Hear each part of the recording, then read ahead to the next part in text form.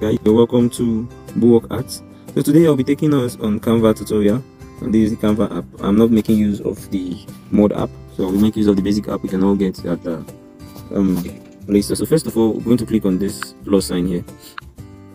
So click on the plus sign, you select this size, you select the square, Instagram post square.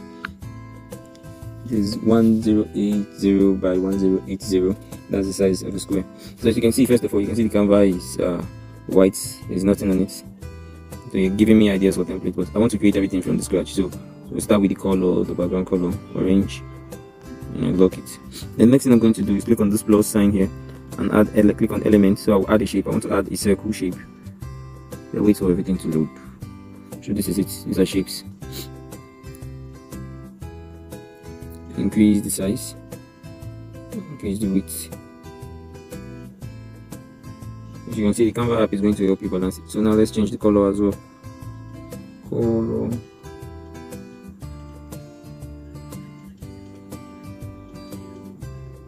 Yes. So I'm going to lock this one as well. So next thing, click on the plus sign again to add more elements. So this time, this is where you need to pay close attention. You see frames and shapes are two different things. These are frames. Frames, you will see these pictures in the middle. With this, you can actually add or power clip a picture inside them. So I need a circle frame, so this is the one I'm going with, the circle frame. So when you add it, you reduce it to your preferred size. This size is okay. And you see it has already aligned and positioned it in the middle. So click on this button again, the plus button. I'm going to add something else now. Initially for the design, I searched for food. This was working up, so I want to make use of that. In case if you want to make use of the pictures in the application, you just click on search for anything you click on, you will get it. Now this one is having pro on it. If you have the mod app, that's the hacked pro version of the app, you can actually get all these things for free. So but if you want to make use of a picture you have in your gallery already, allow, click on images. How will I go to upload? Yeah, upload file. So you can go and select the file you want from your gallery, the one we made use of on that design we're remaking. I have a lot of documents and folders. Can I remember where this is? A plate of food. 1 minute please, as we keep searching.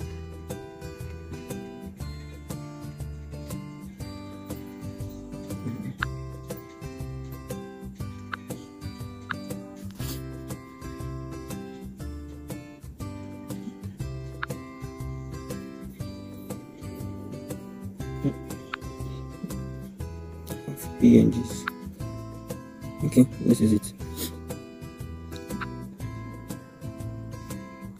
So the image is going to import now. If the image will import, we will not need this frame anymore. But if the image doesn't, we will make use of the frame.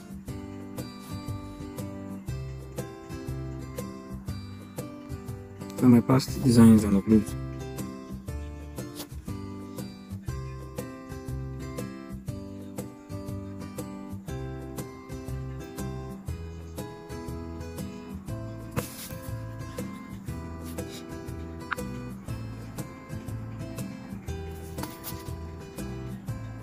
Okay, you can also access the folder through here. You have upgraded a lot of things on the application. That's why I'm finding it difficult to navigate through. But when you know what you want, you know how you get them now, no matter what. Okay, these are the PNGs. Yeah, these foods are not PNGs. See, all this one that doesn't have a background, they are PNGs.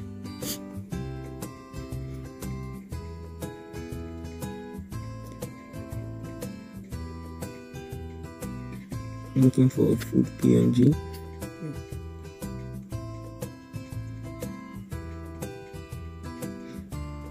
Yes. Yeah, this is it. You see now it has been power clipped inside that shape. This was how I did it. You see, if you want to power clip an image into a frame, if you just drag the image over the frame, then you can see it has been power clipped. Okay, moving forward to add text, you click on this plus sign. Then when you look down here, you can see text.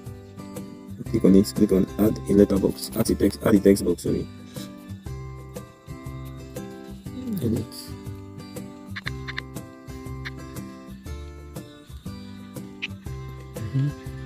No one nears now. Video of my network. It's taking time. What's wrong with my network? Okay, so now we'll click on font, select our preferred font. The font size, I'm making it to be hanging safe. Color. I think I'm still having issues with my network, so let's move on. So moving on, click on the plus sign.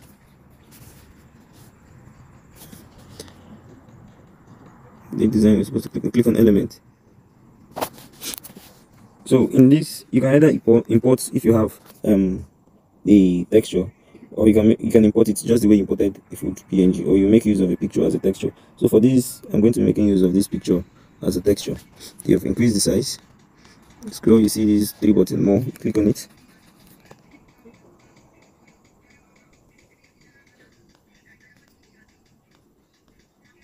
Transparency.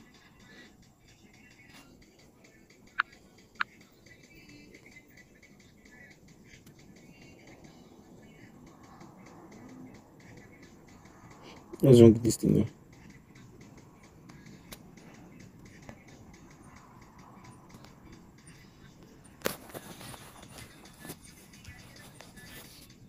Okay.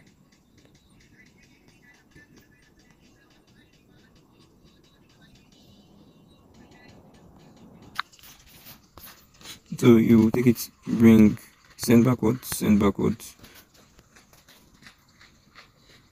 Now go to transparency, bring the transparency over there.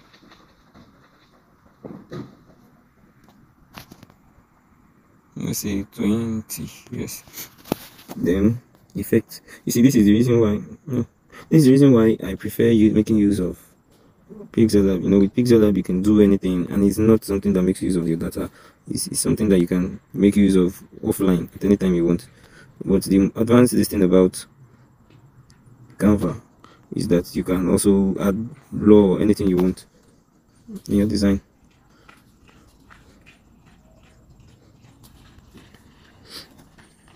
Look, so I cannot move it. Very good. So we'll go back to the text. Font. I have to recently use this one. Yeah. Then color, same as the background. Add another text. Add the text box. Julie's edit. So here will be kitchen.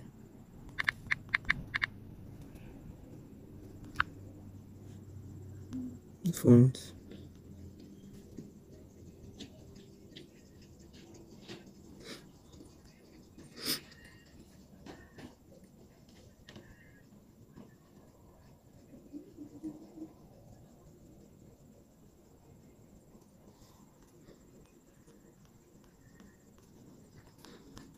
Color is yellow. Effects.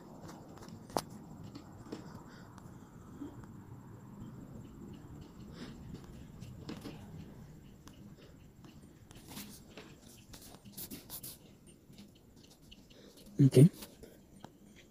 Going to this kitchen. Let me see if I can add effect on it. Inner shadow.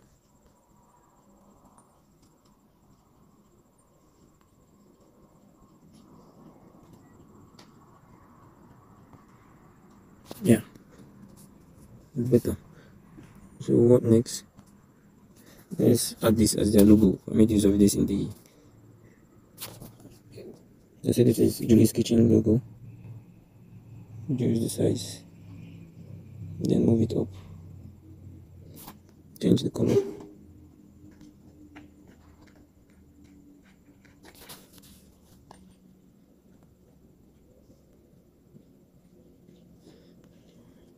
Color refused to change.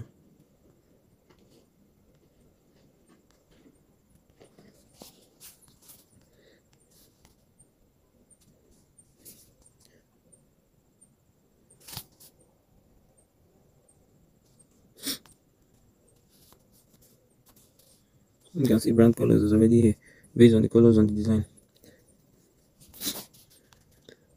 So let's add something else, the text. Subheading here. Font color here, correct. The font will be the same font we use for kitchen. I don't know where to be found. That disappeared. Recently used. It's supposed to be in recently used. And it's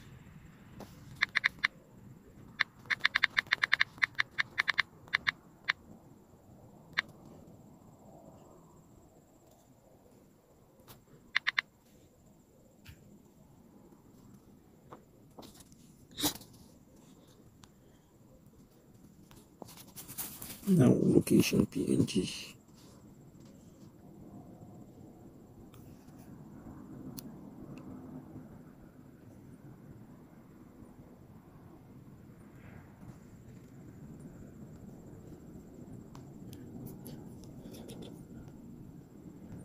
These are all the effects you get. So